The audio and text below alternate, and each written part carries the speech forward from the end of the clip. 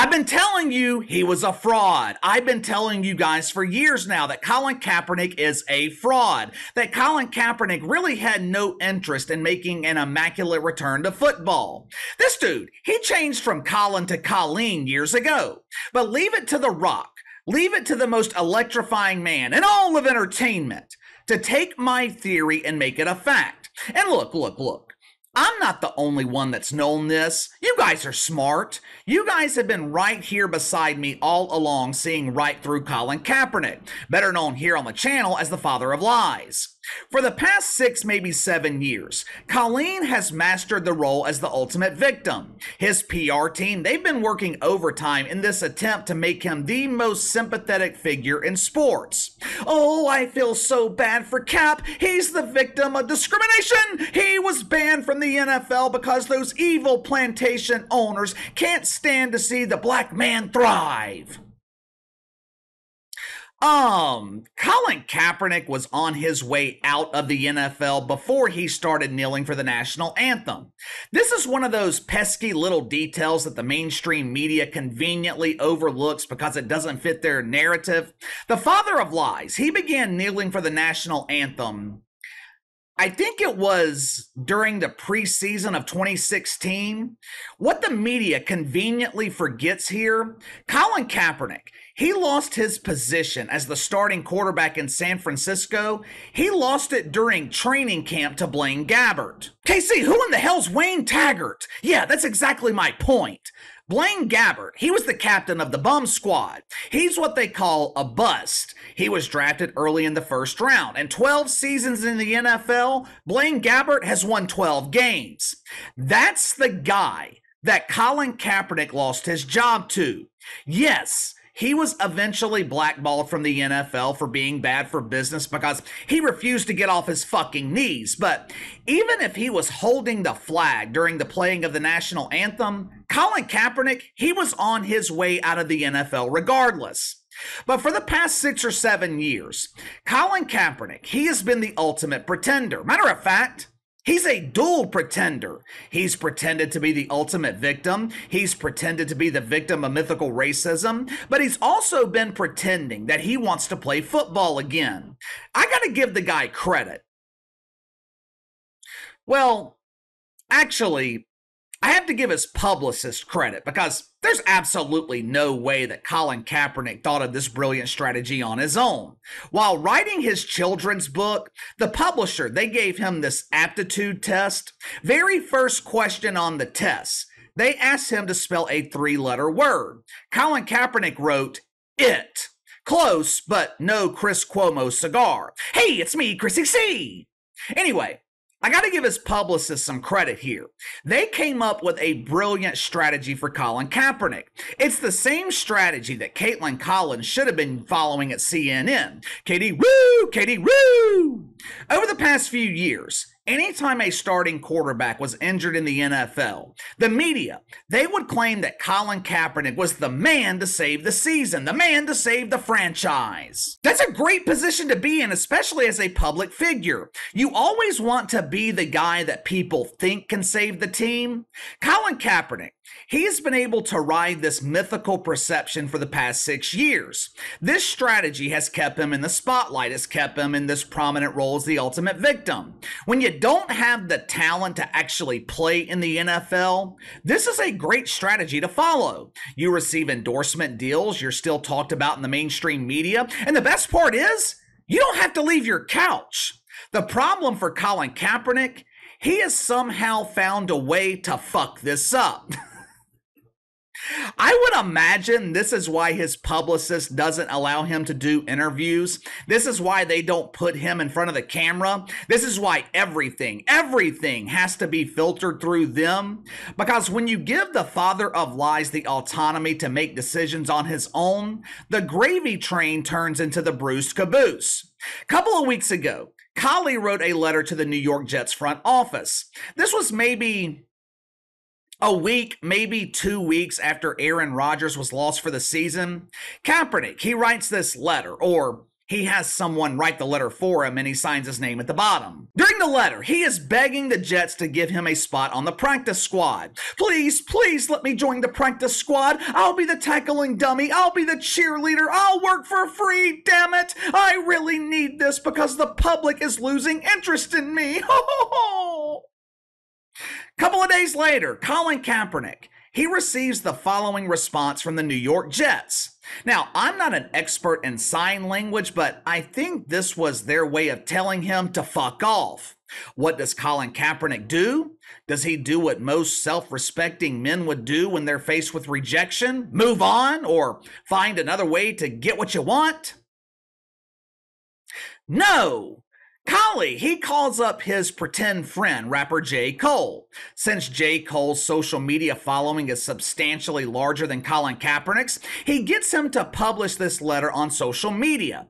Now, in the past, this would have garnered plenty of sympathy for Kaepernick throughout the mainstream media. Deadspin would have written articles blasting the NFL for mythical racism. Stephen A. Smith, he would criticize the NFL on Woke Take, claiming that the league has a problem with black quarterbacks. Hell, even CNN would have gotten involved. CNN, they would ask Wolf Blitzer, woof, woof. They would ask Wolf Blitzer to run a story, begging viewers to sympathize with Colin Kaepernick because he was being held down by the evil white man. Unfortunately for Colin Kaepernick, that ain't happened this time. Now, obviously, he was universally criticized by normal people who have been asking him to do his best impersonation of Houdini and disappear for years now. But this time was different because this time, he was also criticized by his pretend friends in the mainstream media. Even the media has gotten tired of Colin Kaepernick. Even the media was accusing him of being a fraud. Well, almost everyone in the media. Jemele Hill, she was still biting into the shit sandwich. Smelly Jemele, she's the only one left who believes that Colin Kaepernick actually wants back into the NFL. Not only that, Jemele Hill also believes that Colin Kaepernick could lead a team to the Super Bowl. After weeks of criticism, after weeks of taking hits to his public image, Colin Kaepernick, he was offered a lifeline. Someone saw him struggling to stay afloat in the woke sea. They saw Collie next to the CNN Titanic just waiting to be pulled under. The most electrifying man in all of entertainment offered to save Colin Kaepernick's career. The Rock either owns the XFL or he's one of the primary owners of the XFL. Either way, if The Rock says you can play in the XFL, you'll be playing. Now, it is no secret that the XFL is struggling. Again, one of the problems when you're trying to create these semi-professional football leagues, you don't have any star power. All the stars are in the NFL. There's already a minor league system set up for the NFL. It's called college football. For one of these semi-professional leagues to succeed, they have got to give viewers a reason to watch. They can't do that with the football because the product on the field is substandard. But if the XFL could get a star, a household name, they might have a chance to succeed.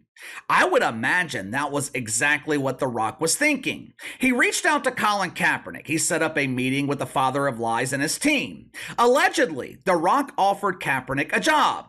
Since he's been begging for years to get back to playing football, you would think Colin Kaepernick would happily accept this generous offer. This is the perfect scenario, right? He would be the focal point of the league. Colin Kaepernick, he would be the superstar of the XFL. This would be his chance to prove that he still has what it takes to compete at a somewhat competitive level. The Rock, he puts the offer on the table. Colin Kaepernick turns it down. Finally, The Rock has come back to reality. Of course he turned it down.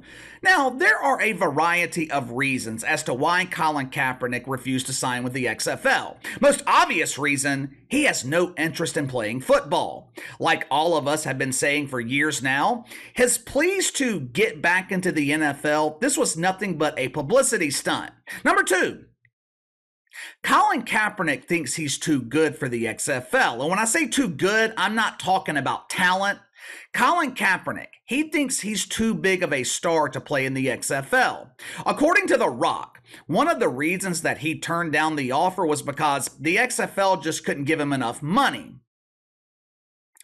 I'm not buying that. I don't think it had anything to do with money. Hell, if they offered him $1, it would be $1 more than he's made playing football in the last 6 years. The money was just a convenient excuse. I think the main reason Colin Kaepernick turned down the XFL, besides the fact that he has no interest in playing football, the XFL can't offer him enough exposure. It would also damage his credibility, and I'll explain why. If Colin Kaepernick signed with the XFL, it would generate plenty of interest throughout the mainstream media. To be honest with you, he would probably pop a big rating for his first game. Obviously, his supporters would watch him, but even people who dislike Colin Kaepernick, they would watch his first game just to see if he fails, just to see if he qualifies to be a huge embarrassing failure. The curiosity factor, it would spike interest for 1 week. But what happens after that? What happens if Colin Kaepernick fails to be entertaining? What happens if he absolutely sucks on the field? I mean, that's likely to happen. This is the same guy who lost his job in San Francisco to Blaine Gabbert. What happens then? Ratings plummet. Colin Kaepernick is exposed. All those endorsement deals, which were given based on the perception that he has influence and drawing power, all those opportunities vanish. If you're Colin Kaepernick, it's just not worth the risk. It's easier and safer to maintain your role as the victim, the guy the media talks about every time a starting quarterback goes down in the NFL. The problem, though, for Colin Kaepernick, that free ride is over. This dude is the ultimate fraud. He has been playing the media for years, and these dumbasses, they have blindly followed him. This should be it for Colin Kaepernick. It's over. It is over. There is no need for further discussion. This dude, he has squeezed every last penny of woke welfare that could be squeezed out of this fantasy. He has been exploiting this fantasy for years now, and it was a good strategy while it lasted. But nothing lasts forever, and it's over for Colin Kaepernick. But give me your thoughts. Colin Kaepernick, he has been begging for an opportunity for years now. XFL, The Rock, they give him the opportunity that he's been begging for, and he turns them down. Does this prove once and for all that Colin Kaepernick is a fraud, that he's been playing the mainstream media all along, all these years? You let me know. Sound off in the comments below. Like, subscribe, share the video. I appreciate you guys and your support. Best way to contact me is by email at btlkc84@gmail.com, KC_BTL84 on Twitter. I'll see you guys tomorrow.